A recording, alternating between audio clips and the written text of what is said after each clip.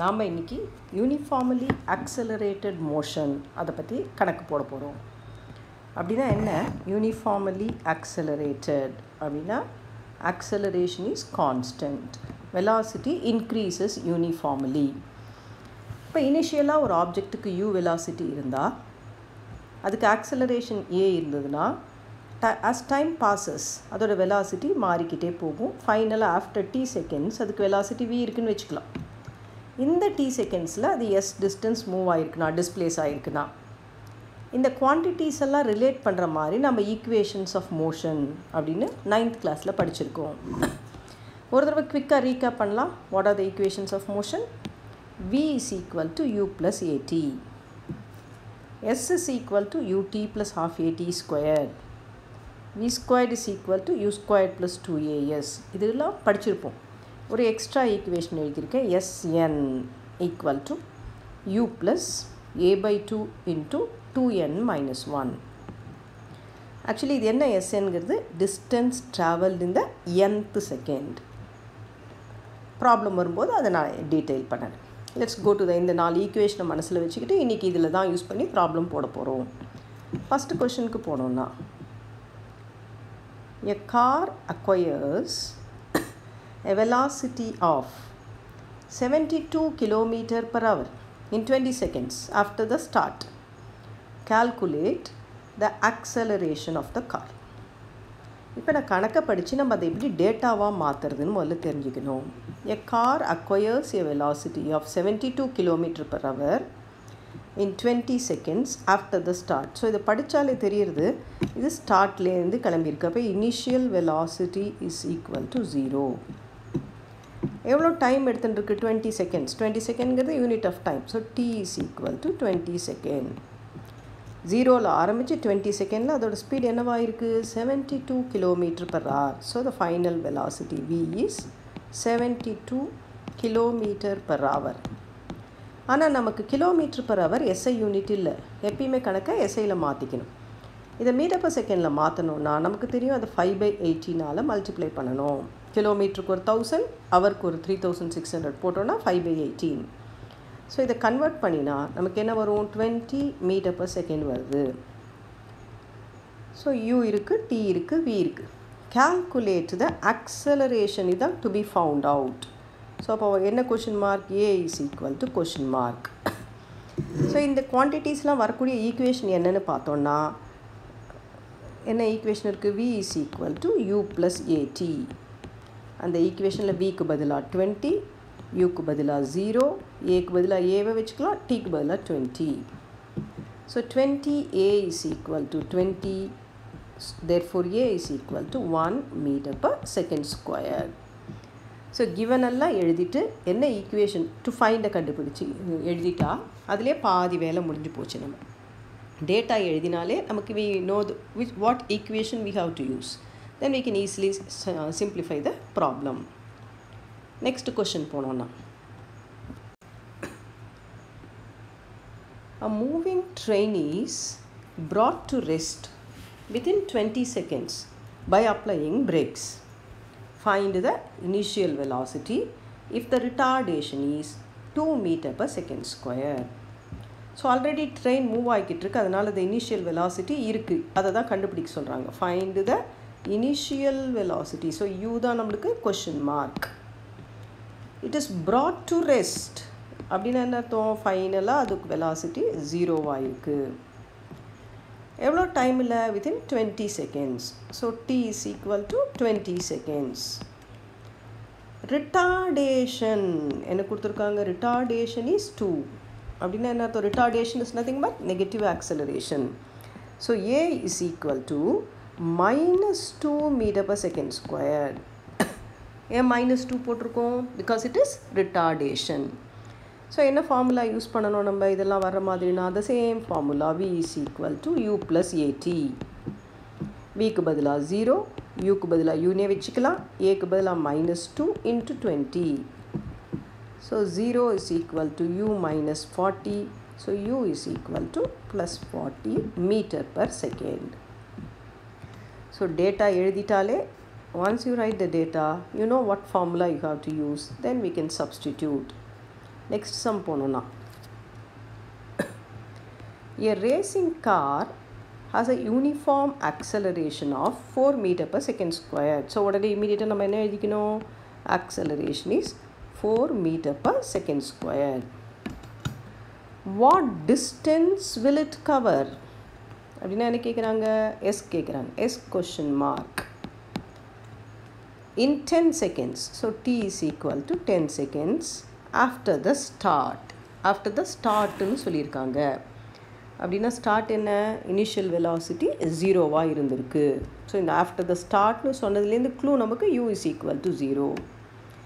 So இதெல்லாம் வரக்கூடிய equation v is equal to u+at நிச்சயமாக யூஸ் பண்ண முடியாது, ஏன்னா s வேணும்.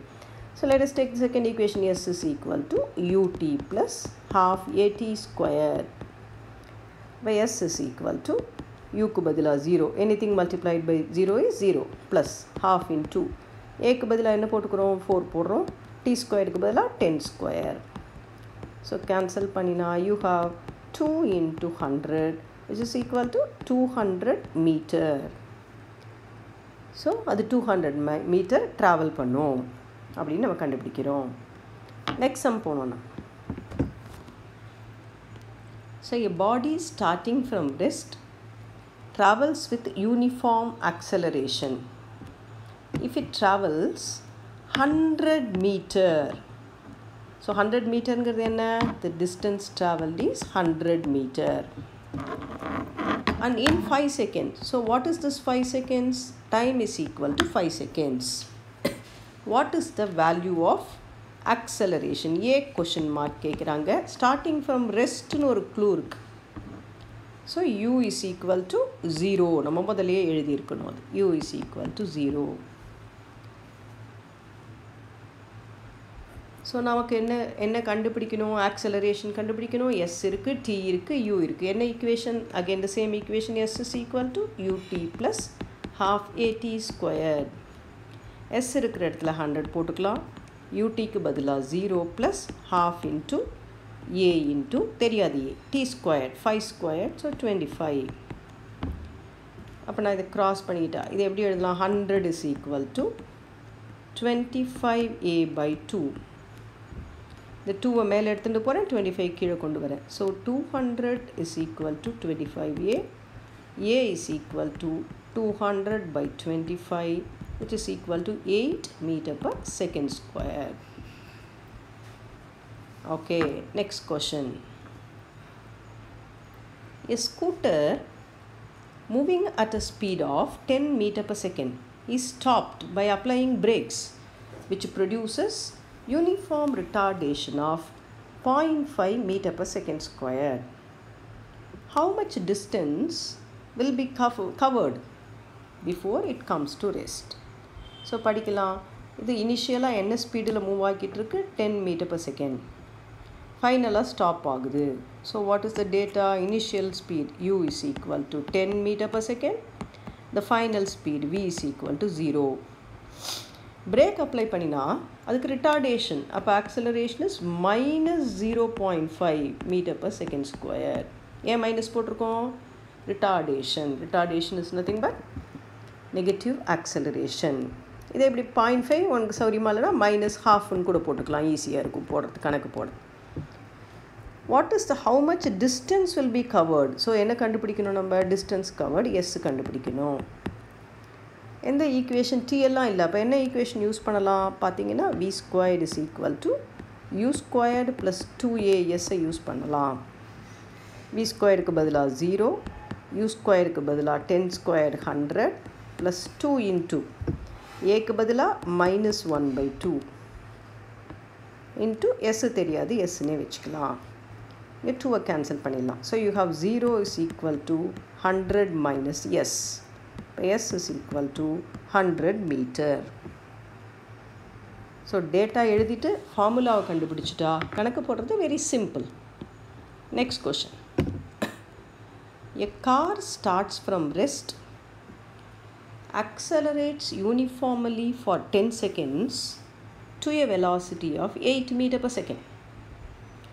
It then runs at a constant velocity and then finally brought to rest in 64 meter with a constant retardation.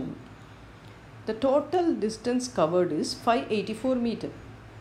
Find the acceleration, retardation and the total time. பார்க்கலாம். இப்போ ஜேர்னியை நம்ம 3ஆக பிரிச்சுக்கணும். ரெஸ்ட்லேருந்து ஓன்னு ஒரு பொசிஷன்லேருந்து ஆரம்பித்து ஆக்சலரேட் ஆகிக்கிட்டே ஏ வரைக்கும் போகுது. அப்புறம் கான்ஸ்டன்ட் ஸ்பீடில் கொஞ்சம் தூரம் ட்ராவல் பண்ணுது. அப்புறம் பிரேக் அப்ளை பண்ணி ரிட்டார்ட் ஆகி சிக்கு ரெஸ்ட்டுக்கு வருது. So we divide the journey into 3 parts. OA, AB, PC. முதல்ல டேட்டாவாக எழுதிக்கலாம். ஓஏ போகும்போது, ஓவில் இருக்கும்போது அதோட ஸ்பீடு 0, ஏல இருக்கும்போது speed 8 metre per second, B வரைக்கும் அதே ஸ்பீடிலே தான் போயிருக்கு 8 மீட்டர் பர் செகண்ட். திரும்ப ஸ்பீடு குறைஞ்சிக்கிட்டே வந்து திரும்ப சியில் 0 இருக்குது. Okay, the total distance covered OC distance is 584 metre அப்படின்னு கொடுத்துருக்காங்க. Find the acceleration, retardation and the total time. சரியா, நாம் பார்க்கலாம். ஓஏ இன்டர்வலில் முதல்ல எடுத்துக்கலாம். நம்மளால் என்னெல்லாம் கண்டுபிடிக்க முடியும் அப்படின்னு பார்க்கலாம். ஓஏல initial speed 0, final speed 8 metre per second. அந்த போர்ஷனில் time is equal to 10 seconds கொடுத்துருக்காங்க. ஸோ இதை யூஸ் பண்ணி ஓஏ டிஸ்டன்ஸ் எவ்வளோன்னு கண்டுபிடிக்கலாம். இந்த டிஸ்டன்ஸை நான் S1ன்னு வச்சுக்கிறேன். So S1 is equal to ut plus half at squared formula. So முதல்ல acceleration கண்டுபிடிச்சிக்கலாம். a is equal to v minus u by t use பண்ணினா 8 minus 0 divided by 10. So acceleration is 8 by 10. இதை இங்கே substitute பண்ண போகிறோம் S1 கண்டுபிடிக்கிறதுக்கு. ut 0 ஆச்சு, half into ஏக்கு பதிலாக 8 by 10, t ஸ்கொயர்டுக்கு பதிலாக 10 ஸ்கொயர்டு 100 போடுறோம். ஸோ இதால் கேன்சல் பண்ணால் 10, இதால் கேன்சல் பண்ணால் 4. So 40 metre. S1 is equal to 40 metre அப்படின்னு நமக்கு வந்திருக்கு. ஓகே, இப்படி வச்சுக்கலாம். இந்த பேஜ் போகாது, இதை காப்பி பண்ணிக்கிங்க. நாம் வந்து இதுக்கு போயிடலாம், அடுத்த பேஜுக்கு திருப்பிக்கிறேன். Next page I will take. So இந்த சமுதாயம் கண்டினியூ பண்ண போகிறேன். நெக்ஸ்ட் பேஜில் கொண்டு போய் கண்டினியூ பண்ண போகிறேன். ஸோ பிசி இன்டர்வல் எடுத்துக்கலாம். Let us take PC interval. அந்த பிசி இன்டர்வலில்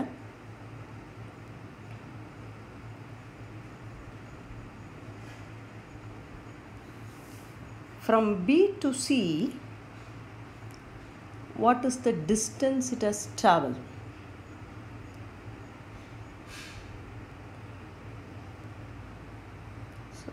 So 64 meter travel பண்ணிருக்கு.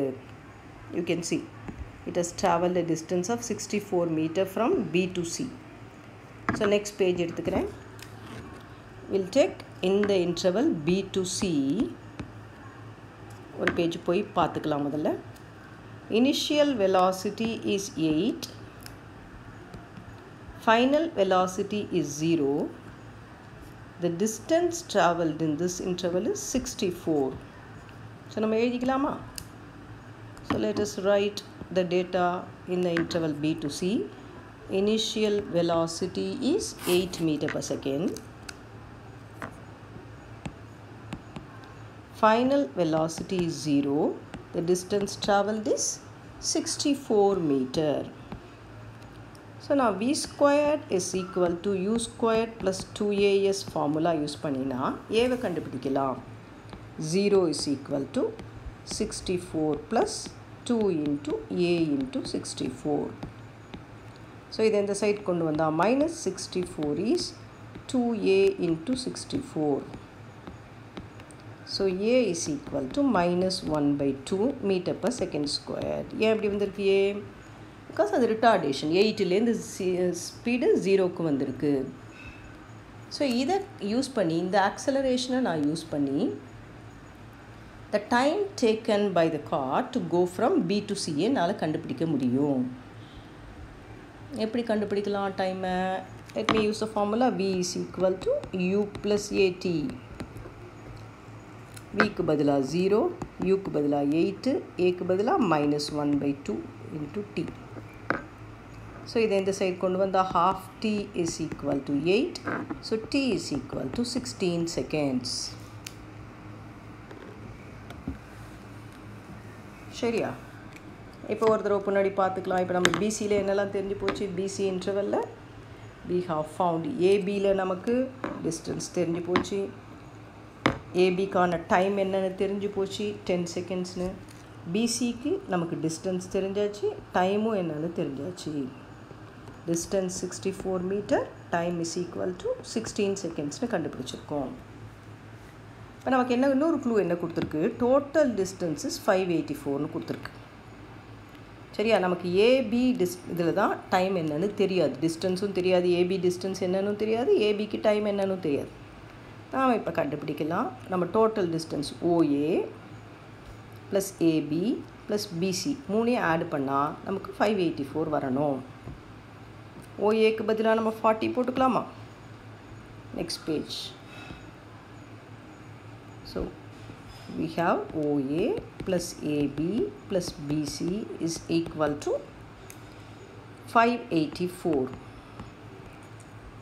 So தெரிஞ்ச வேல்யூலாம் சப்ஸ்டியூட் பண்ணலாம். OAக்கு பதிலாக 40 plus AB தெரியாது plus BC 64. This is equal to 584. அப்போ AB plus 104 is equal to 584.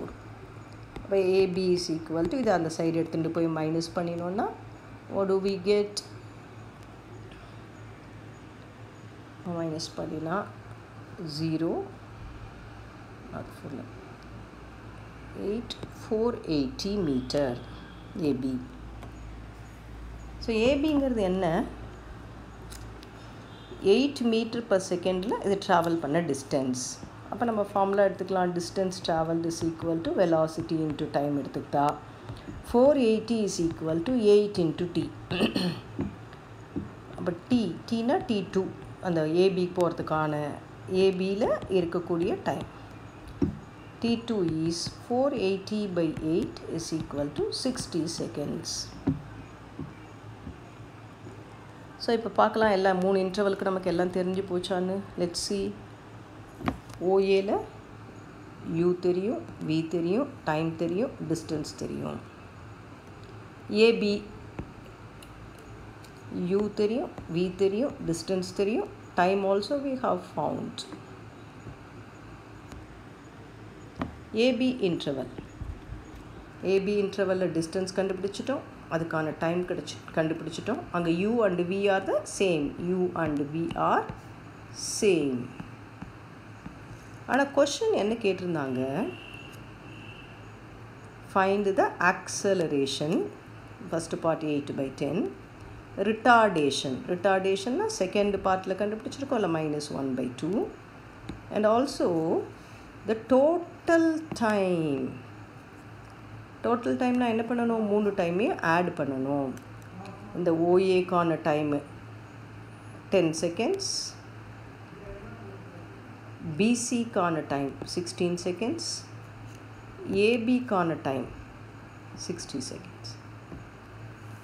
3 add பண்ணினா the total time is equal to T1 plus T2 plus T3 which is 10 seconds plus 16 plus 60 which is equal to 86 seconds. கொஞ்சம் நிதானமாக 2 பேஜையும் திருப்பி பார்த்து நீங்களே போட்டிங்கன்னா ஒவ்வொரு இன்டர்வலில் கொஞ்சம் பாஸ் பண்ணி போட்டால் very easy some. Next question.